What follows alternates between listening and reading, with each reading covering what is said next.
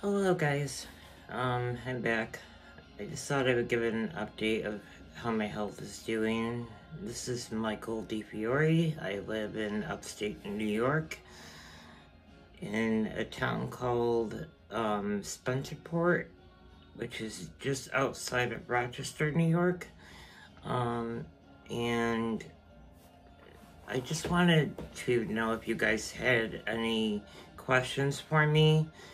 I would greatly appreciate if one of you can please post some questions that you want me to answer. That would be great to hear from you guys. I have told you in the past I do suffer from a rare bone disease called osteogenesis imperfecta. My campaign that I am running on GoFundMe is not only to support myself, but also to support my family, as well as to support the OI Foundation. I plan on making a donation of a portion of my money that I obtain to the OI Foundation, because I feel that there needs to be more research done with people that have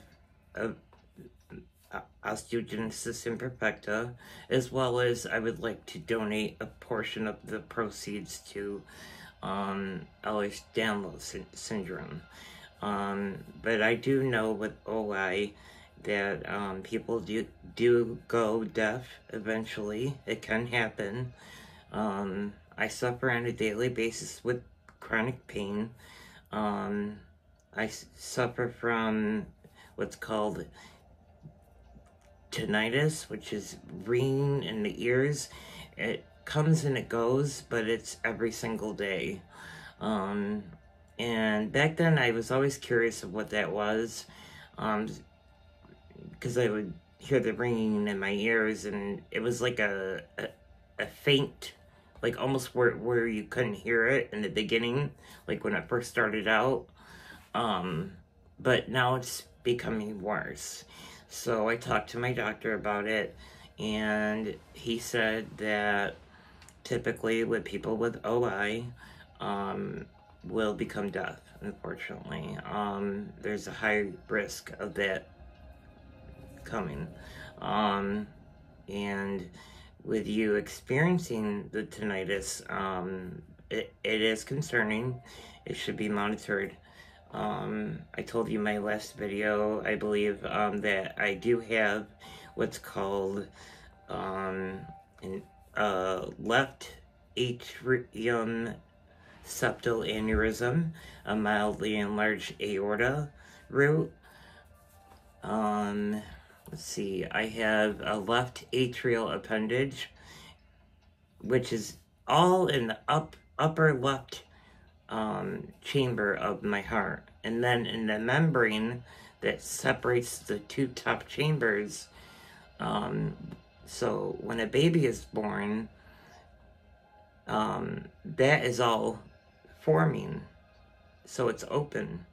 And what happens during the first year of life of the baby is it's supposed to close by the time the baby reaches 1. Now there have been instances where I've heard people say online that are doctors 6 months to a year. So with my case, I have what's called a PFO, it's called bidirectional, which means from right to left, the blood is flowing into both chambers. It's called a regurgitation, which means that some of the blood is spilling into the other chamber. So it's going right to left. Now, I'm assuming that is what's causing my symptoms that I'm experiencing with the lightheadedness. the fluttering in my chest. Let's see, I get really weak, I get dizzy. So I want to know, has anyone ever experienced anything like this? Please comment below. I encourage you to. And I will try to answer all of your questions to the best that I can possibly. I do have a learning disability. And I was never classified as special ed. See, they classified me as other health impaired. Growing up, I had trouble focusing in school, and concentrating a little bit, I would say. Not real bad, but a little bit. And eventually, by the age of 29, I was diagnosed with ADD, the inattentive type. And I am on medication for that. I have been through, so far, 2 bone density scans. The first bone density scan showed Z-score. So anyone that's under the age of 30, when they get a bone density scan, also known as a DEXA scan,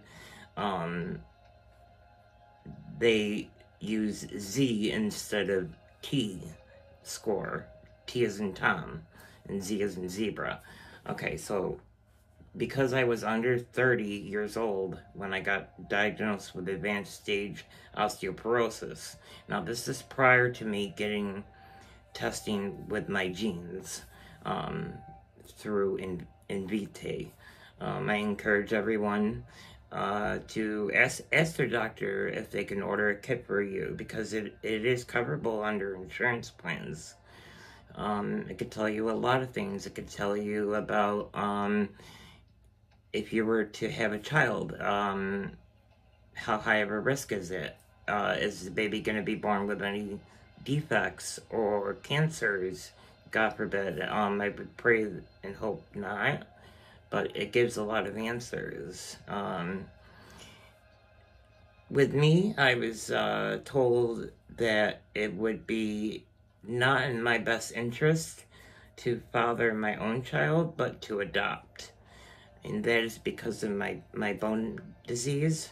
What they are worried about with me is that if I have a baby with someone, that the baby could come out worse than I am, with all my conditions.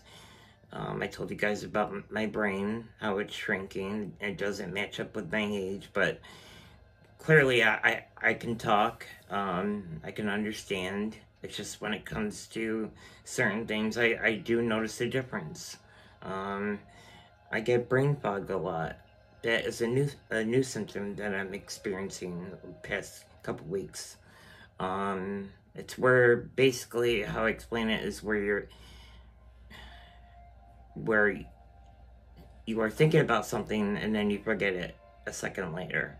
So I could literally be talking to someone, like, for example, my mother, and it will be on my mind, and I'll just forget, and it will not come back at all. Not even with hints. So I am a little bit concerned about that. I did call my neurologist. I did inform them about the brain fog that's been going on. And I did get emotional during that call to my neurologist. Now, I did end up seeing palliative care. And she suggested, with everything that's going on in my life, that I do need to get into therapy. Because I do have mental illness as well. I'm bipolar type 2. I have PTSD from past child abuse from my cousin on my father's side. And I also have severe anxiety and depression. And the depression right now is stable, and the anxiety is stable. But not the bipolar, I would say. that needs to be looked at more, because all they have me on is Cymbalta and an anti-anxiety medicine called alprazolam. I mostly use it at bedtime because it is sedating on top of the pain medications that I take. So I just want to know, anyone in your family, you know, have you guys ever experienced what I have said in my previous videos? Like pins and needles in your extremities, feet, arms, hands, legs, back, the neck, like on the sides here, mostly it will happen. It never happens like in the front or the back. It only happens on the sides of my neck. So yeah, I do get a lot of stress headaches, so please let me know if you guys experience any of that.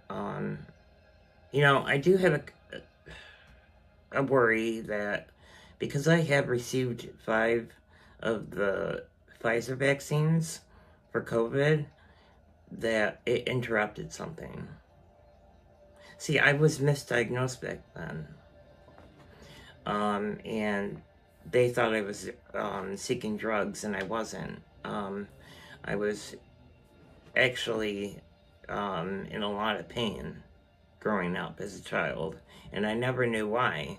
It started relatively late in my childhood, I would say around 12, but then it progressively got worse when I was, how old was I? 17, almost 18, when it first started getting worse.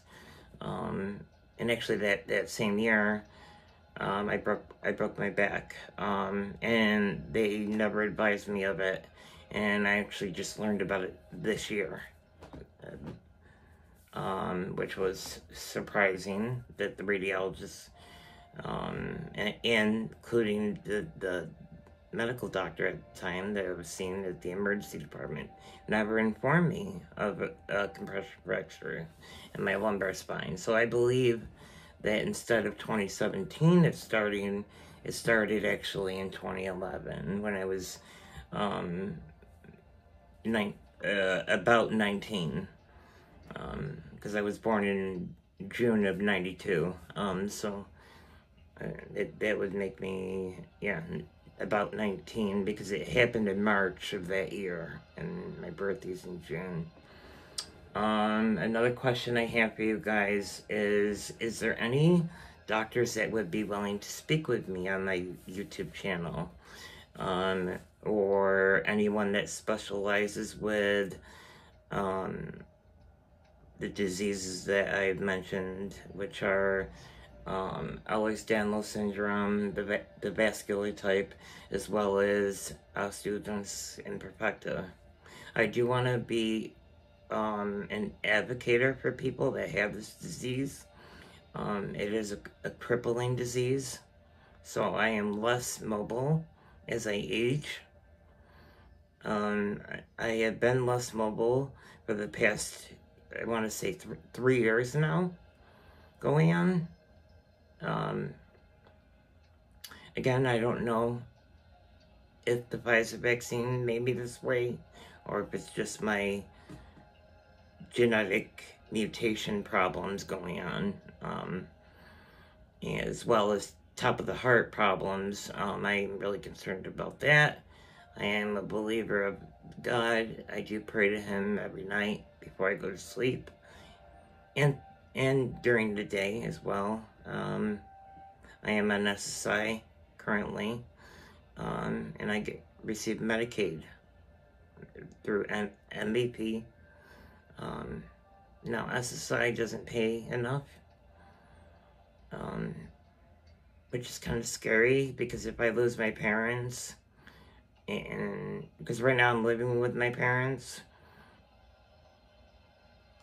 so like, but my parents are separated, so I live, you know, part of the time with my mother, and then I'll go visit my dad for a couple days at his place, But, yeah, I just want to know, anyone out there, please. I want to make a community. I want to build a friendship with you guys. And I just want to learn more about people who suffer with rare diseases. And that could include cancer, too. Doctors do not know right now. They are suspicious because I did have a weight decrease back.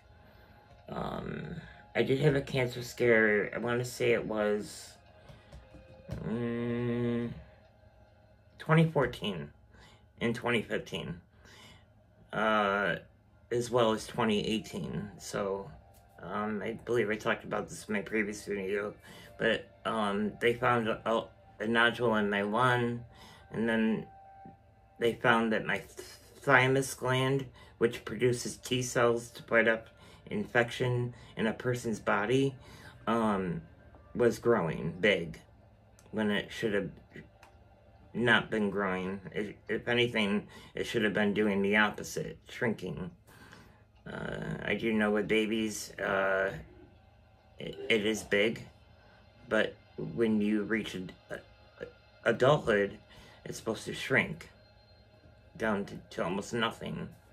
But you need your thymus gland because it does play an important role in a person's immune system,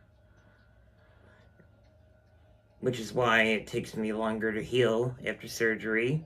It takes me longer to get better if I get sick, whether that's with a cold or the flu. So far, I've never gotten COVID, as far as I know. Have you guys ever, like, wondered about this Pfizer vaccine or Moderna or Johnson & Johnson? Have you guys had any side effects from it that I'm describing? Please let me know. I greatly appreciate it. I look forward to speaking to you guys again. And I hope you guys enjoy yourself. Have a good night. Take care.